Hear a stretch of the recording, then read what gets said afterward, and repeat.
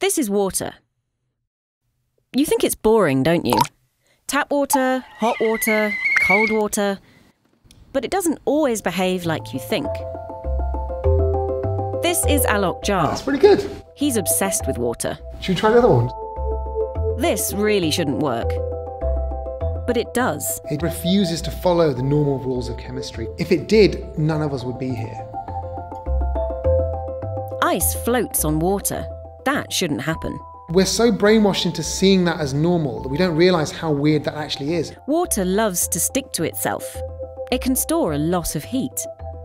All of that together means something profound. That meant that life could start and evolve on Earth. Water is fundamental. In our bodies, proteins, DNA, amino acids, glucose, all of these things only work when they're dissolved in water. Water shapes coastlines. It carved the Grand Canyon. It's constantly melting, freezing and evaporating, carrying energy around our planet. It's what we know of as weather.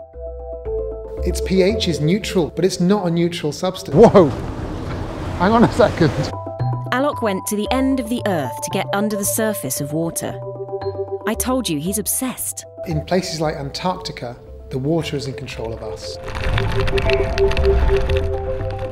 It wasn't a hospitable place. It's hard to imagine that life would survive there, but it does. Life has evolved on Earth to fill every available niche. As long as there's water, there's life.